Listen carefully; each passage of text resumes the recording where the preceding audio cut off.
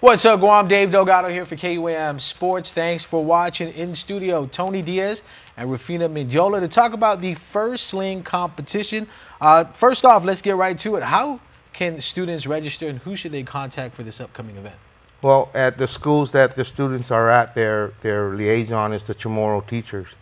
That's how they can actually inquire on how to join the team and what documentation is needed. And how many schools do you have currently registered? So far, we have boiled it down to 5 students that represent the school, each school. So a team of 5 per school. And 14 schools already have shown interest? That's right. And when and where would this event be taking place? This event is going to take place at the Raider Field in Barragata. Yeah. And it's on the 27th of April at 9:30 a.m. And dealing with so many kids, you guys are looking for sponsors and reaching out to anybody that wants to help. Yes, we sure are, and we would really appreciate it, you know, if whatever help we could get with the business community and what have you out there that is willing to step up and help the kids, actually, and mainly for the safety reasons. Safety nets are really required for this type of event, if you can imagine. And how can they go about making a donation or helping out information? Well, they can contact me at 689-6011, and we can coordinate from there.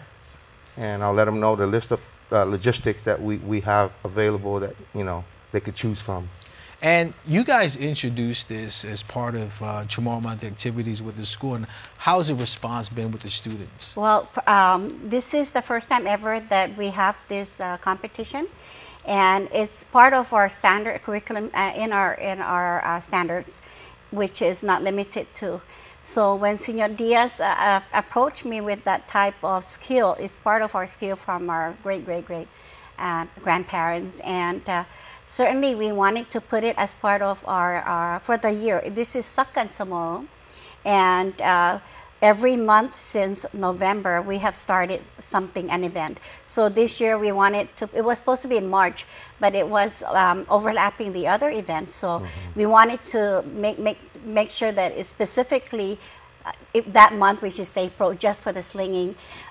There's a lot of interest within just the teachers ourselves. We have 139 teachers altogether throughout the school, and Senor here did the history on where it came from and how he's able to, and he's been doing it in his classroom since the past 2 years, 2016. Yeah, since 2016. And I have observed his class, and they were engaging. He taught it in the classroom, and then he brought the kids outside to do the activity. It's awesome, and I'm looking forward to this event.